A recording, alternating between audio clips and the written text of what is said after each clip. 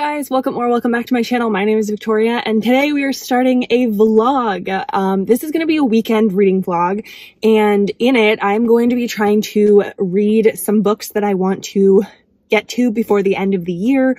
I have like 4 or 5 that are on my list that are ones that I like absolutely want to get to before the end of the year. So I'm going to try and read a couple of them this weekend for this vlog.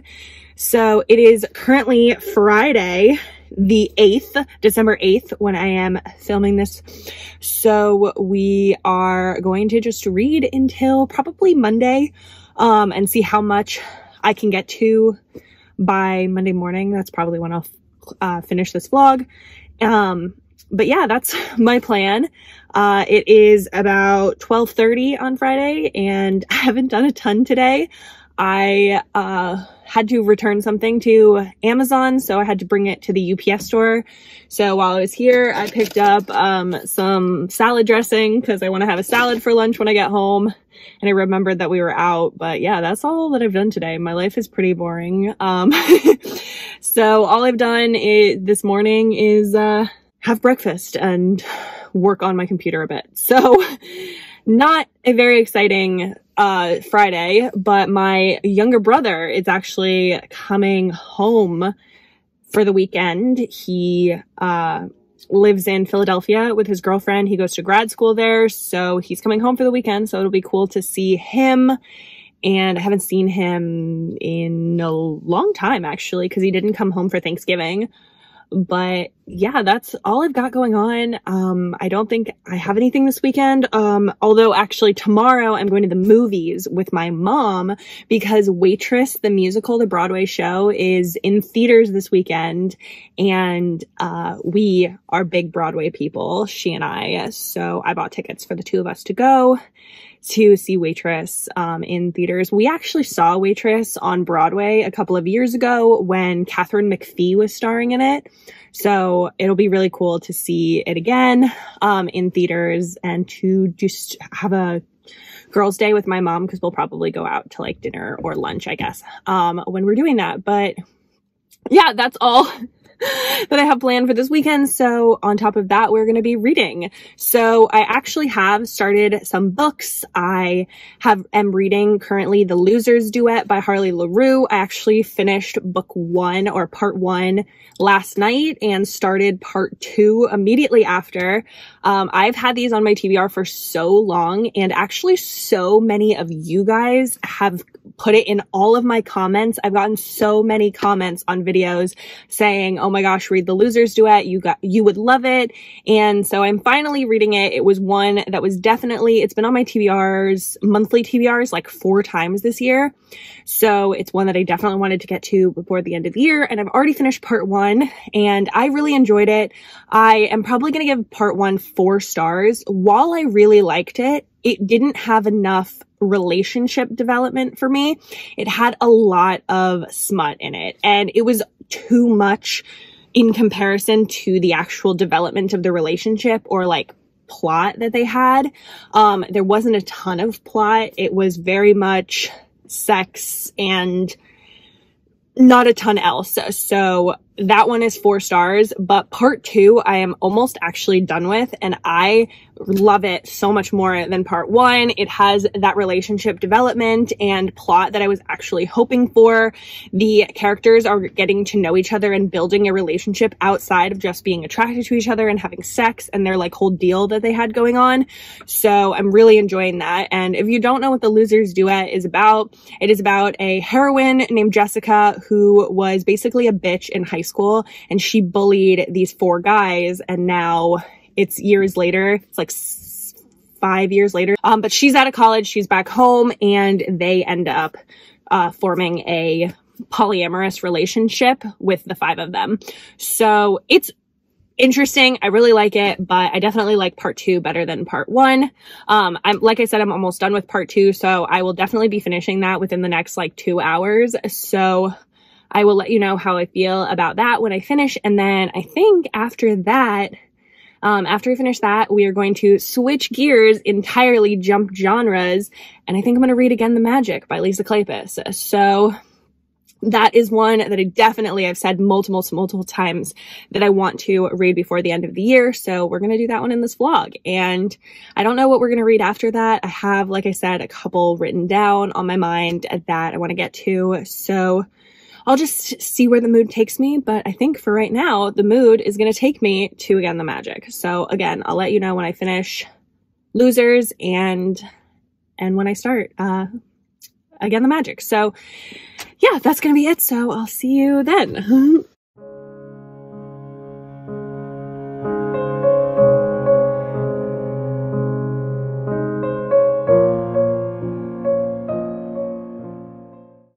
Hi guys, so I realized I forgot to update you today, but it is past midnight, so it's actually Sunday now, but I'm laying in bed. I'm about to just read before I go to sleep. I got my baby girl here. Oh, she's so sleepy. She's like, Mommy, why aren't we going to bed? But I wanted to give you just a little update on how today went. So last time I spoke to you, I said that I was going to start Again the Magic by Lisa Kleypas. I started it. I am on chapter 2. And I'm on my period this week, and I was feeling very hormonal yesterday. And when I was trying to start the book and read it, I was getting very frustrated by just the way they treated women back then. And I was just having a lot of like feminine rage, and it was not a proper time for me to be reading a historical. And so I stopped that one, but I still wanted to read something that was on my list for the end of the year. So I started Dark Notes by Pam Godwin, and I'm really enjoying that one. I am more than halfway through, I think now, and I am very, very much enjoying it. It's a student-teacher dark romance. The heroine is only 17, and she's had a really horrible, hard life.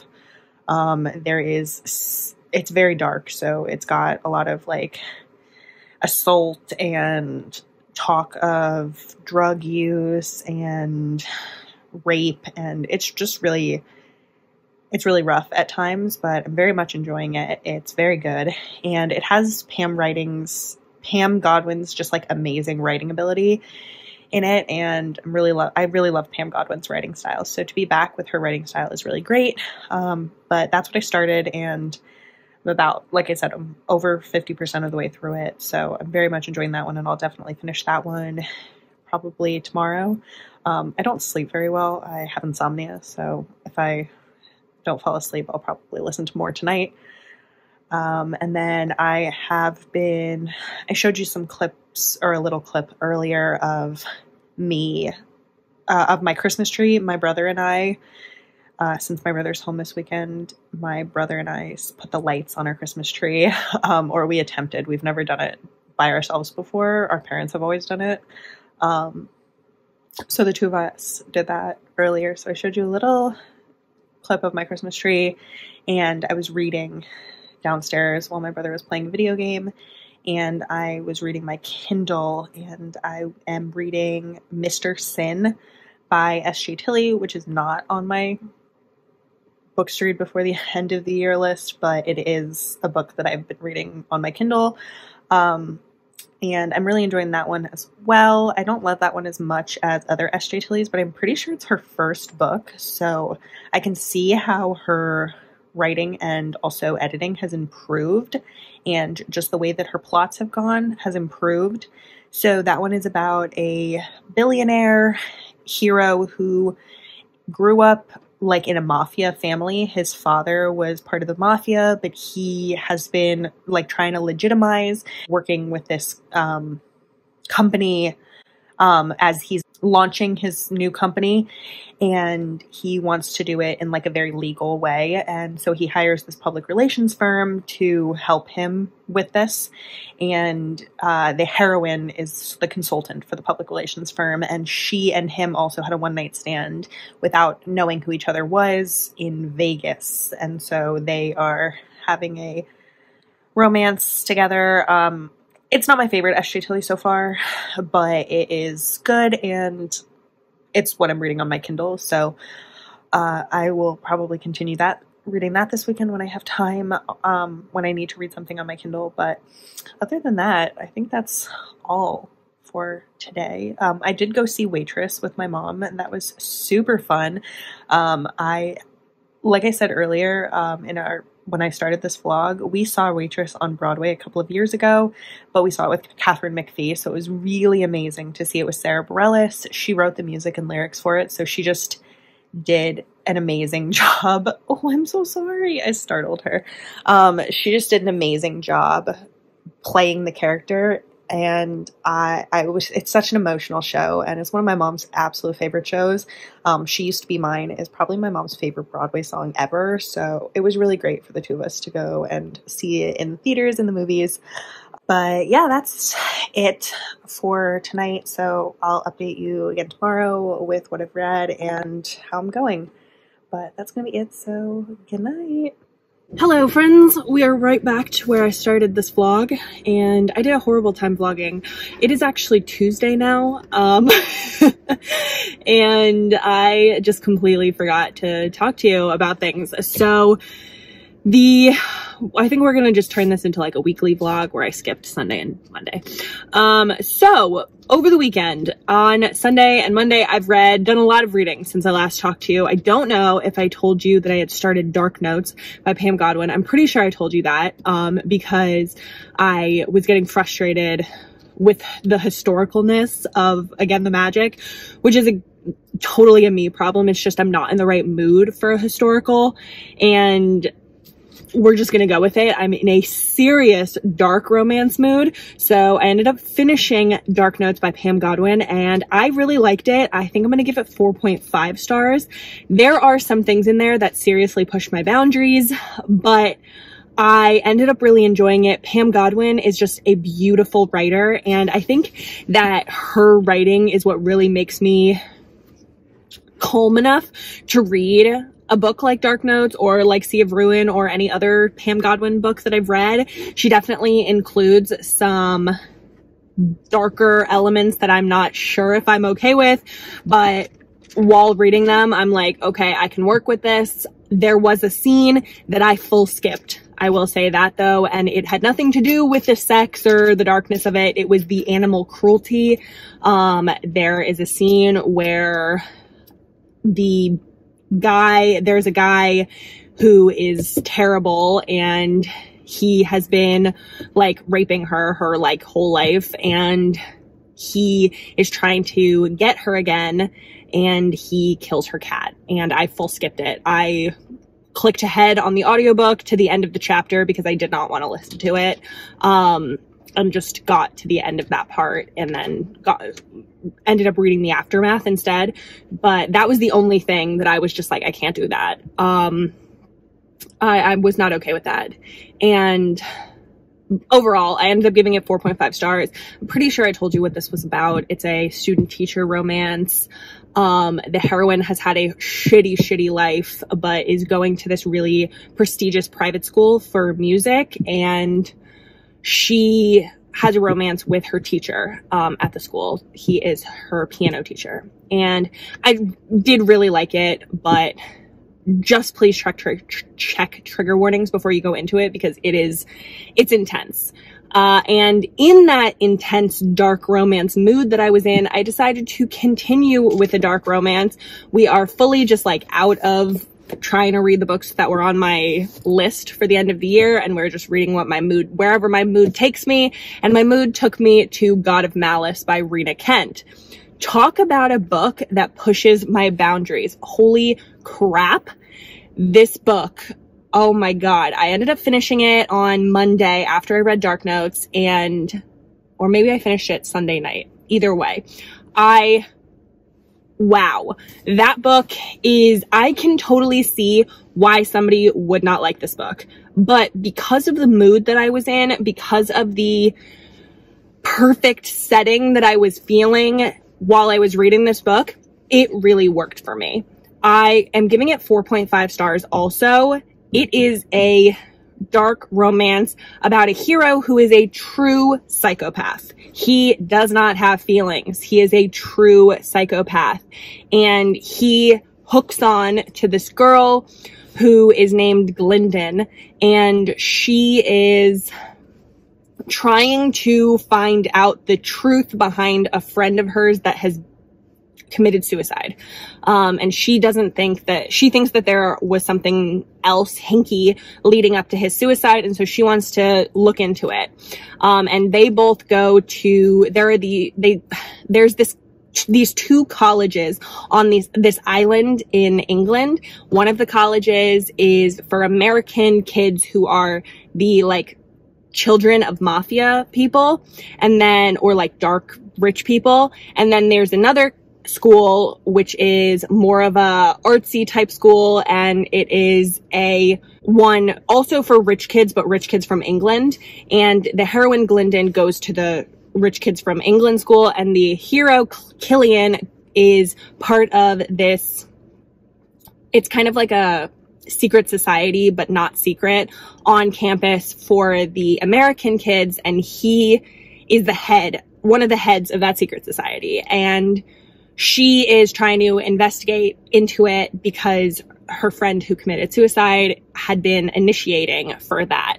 And they connect with each other, and there is some serious, like, dubious consent situations in it. There are some serious dark romance elements to it, but it really worked for me. It was so addicting and interesting, and I was fully captivated by it. So much so that I ended up going in and reading the second book, which is called God of Pain.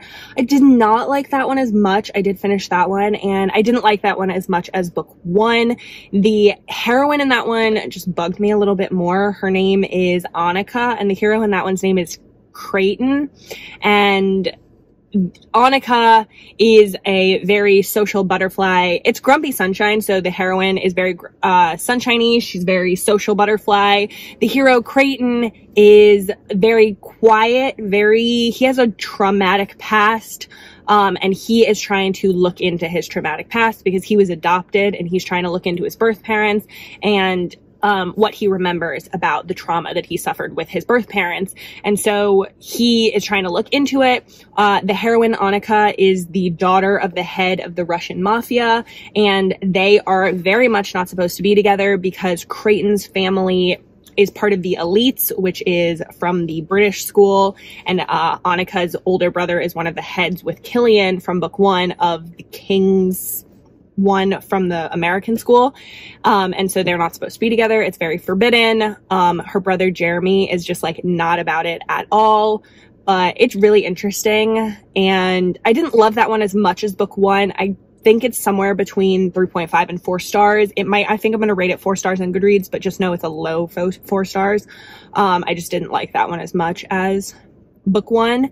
And now I'm currently reading the third book in the series, which I think is called God of Wrath, I think. And that one is about Jeremy, who's the brother of the heroine Annika from book two. And this one features consensual non-consent, also super dark. The heroine and the hero both have a primal kink, and serious like rape kink. So serious consensual non-consent, dark, dangerous. I'm really enjoying the books though. I'm having a really addicted time, but again, I could totally see why this would not be okay for some people, and it's just working for me. So I am probably going to continue reading this series. The reason why I started this series is, well, I had seen it. I had been intrigued, but knew that I would have to be in the right mood for it. But the fourth one or fifth one just came out, and it's an MM romance, and a lot of people have been talking about how good it is. And so I actually started the series because I want to get to the MM one.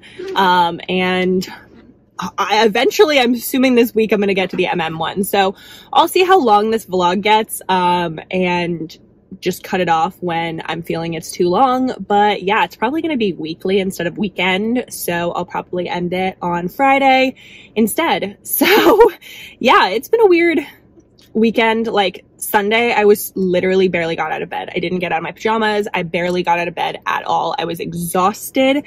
I have been dealing with some serious hormonal fatigue. My PCOS has just like seriously flared and I'm struggling a little bit with it. My blood sugar has been seriously out of control. And I've just been so exhausted. Plus on top of that, having my period, I was just not in a good mood. So it was not the mood for vlogging on Sunday. So that's it for this clip.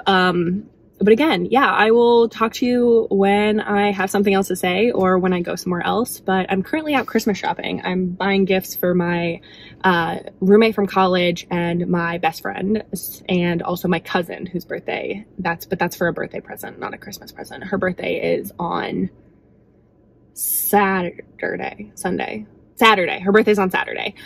So I'm out Christmas shopping, or present shopping. But yeah, I will update you later with my thoughts. Hello. It is Wednesday. I'm eating peppermint bark. Roxy, get out of the way. And I wanted to update you. I finished God of, well, whatever I was reading. The third book in the Legacy of God series by Rita Kent. I gave it 4 stars. It's now my second favorite in the series, so I liked book 1 the best still. But I liked book 3 better than book 2.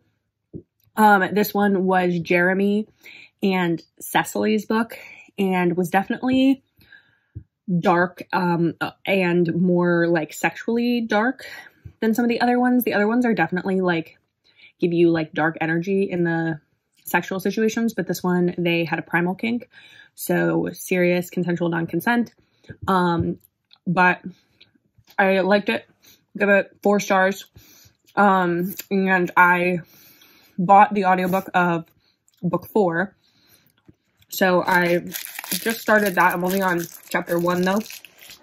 And that one is Landon's book. And Landon is also a psychopath, just like Killian was in book 1. Roxy. But Landon is not as likable as Killian was, so I'm really not sure how I'm going to feel about this one.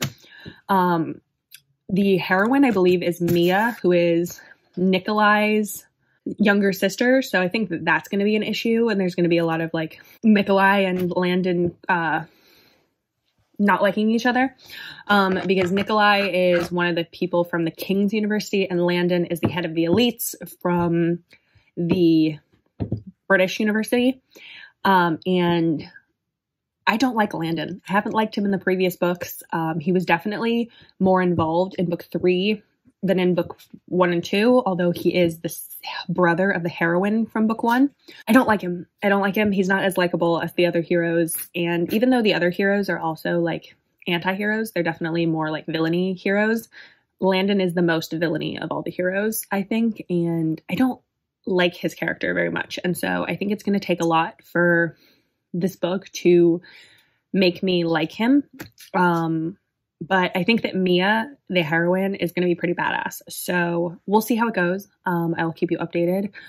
But after I finish this one, I am going to have to read Crescent City, House of Earth and Blood, do my reread because I am co-hosting the read-along for the Crescent City series in anticipation of book 3. And so our live show is on Saturday or Sunday. I can't remember. But it's this weekend. I think it's on Saturday. And so I have to reread that in time for that. So this will be my like 6th or 7th time rereading House of Earth and Blood. It is one of my favorite books of all time. It is a Roxy. She's trying to eat the plants. So it'll be really fun to reread it and talk about it with some friends on Saturday/Sunday. So again, I will keep you updated how I'm feeling, what I'm reading, where I'm at. Yeah, that's all I got.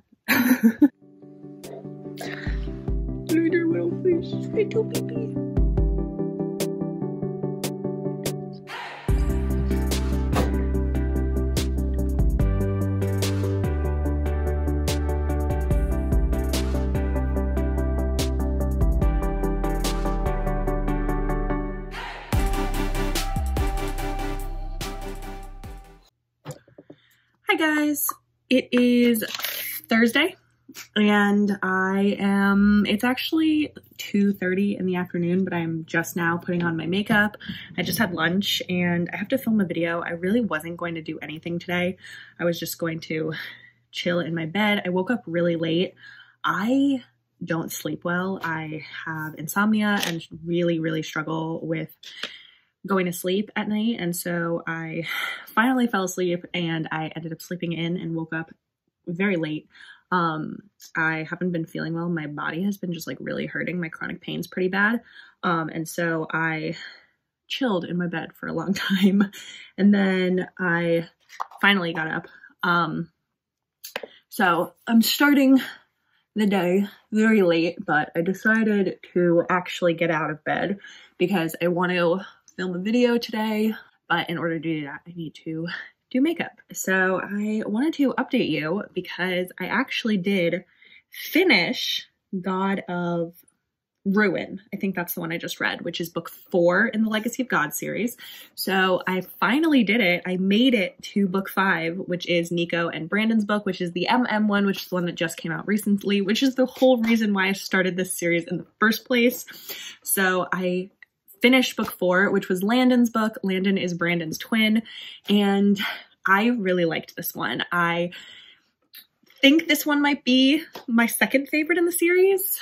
I don't know. It might be tied with book 3 for my second favorite in the series, but I did really like this one. I had talked about how I was not a fan of Landon.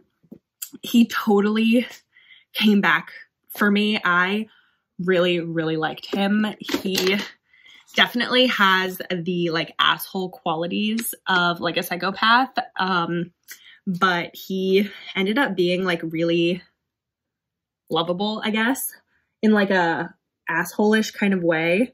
Like he's definitely an anti-hero. He's not a like true hero at all. And he like does what he wants and he has his own moral compass and everything. But it's so cute what he does in order to be good enough for Mia, which is the heroine, especially since she's his enemy's sister. And it was just amazing how he developed his relationship with both his siblings and with the heroine, because he eventually like needs his siblings' help in order for him to get Mia. And he's had a strained relationship with his siblings for like the whole series.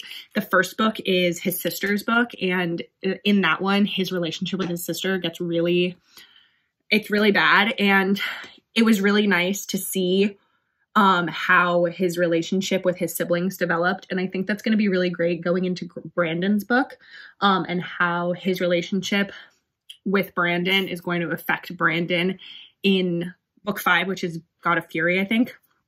So I really liked Landon. I ended up really liking him. I liked how his character developed, and it just really worked for me. Mia is such a badass, and she's been through so much trauma, but she's still so amazing. I am not a fan of Maya, who is Mia's twin, and I think that the way that the book ended with their relationship was very interesting. And it saddens me a little bit that we're not going to get a book for Maya. So like we won't end up like learning anything else about her, and seeing how she changes, because I would have liked to see a real book for her and Ilya, because I did really like Ilya. Anyway, I liked Maya a lot, and I think that she was a really good heroine, and I liked her relationship with Landon.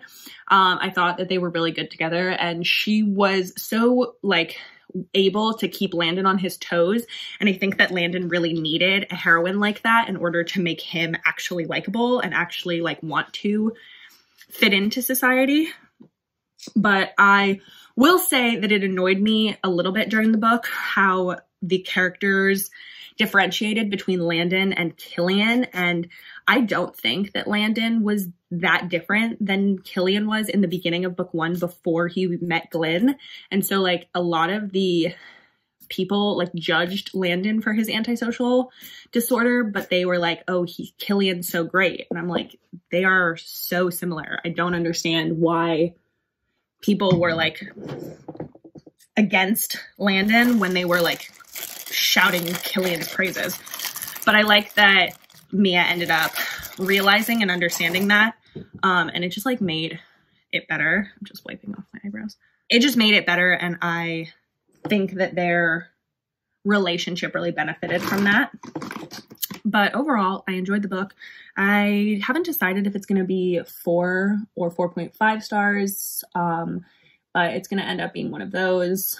And I'm really excited to start God of Fury.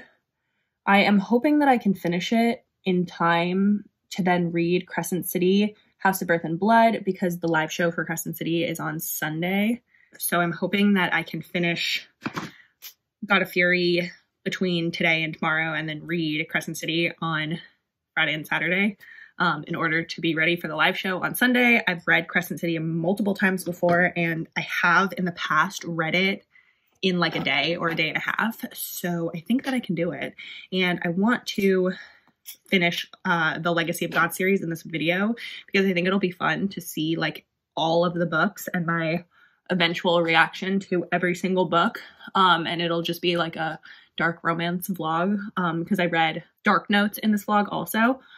So I failed, and I read Losers. I talked about Losers. So it was just like a full dark romance weekly vlog instead of reading books from my end of the year list. So whoops, but I'm glad that I read this and I really enjoy it. And it's like one of my favorite series that I've read in 2023. So having a great time. So yeah, that's what I'm going to do. I'm going to finish my makeup, try and film some videos, and then I will update you when I have some thoughts about God of Fury. Hi guys. So it's Friday and I woke up with the worst migraine ever this morning. I have chronic migraines. I have a neurological condition that affects my brain and my head and gives me headaches, and it was just like perfect storm of everything today. And combine that with the fact that I haven't been sleeping much, I just felt so bad this morning when I woke up and ended up not getting out of bed until 1:30 in the afternoon. And then I've been laying in bed basically the entire day. It's about 4:45 now, and my mom just made me some scrambled eggs because that's what she usually makes me when I'm not feeling well. So she's like the best mom ever. So that was really sweet of her, and I'm starting to feel a little bit more alive, and I'm gonna jump in the shower because that usually helps me feel more alive and awake. So I'm gonna do that, but I wanted to let you know that I finished God of Fury. I finished it, and I am giving it 5 million stars. It was so fucking good. It was so fucking good, and I loved it. I loved it so much. Definitely my favorite in the series. God of Malice is my second favorite. And then I think Landon and Jeremy's books are tied. And then my least favorite in the series is Creighton's book, which is book 2. But God of Fury, definitely my favorite. So good.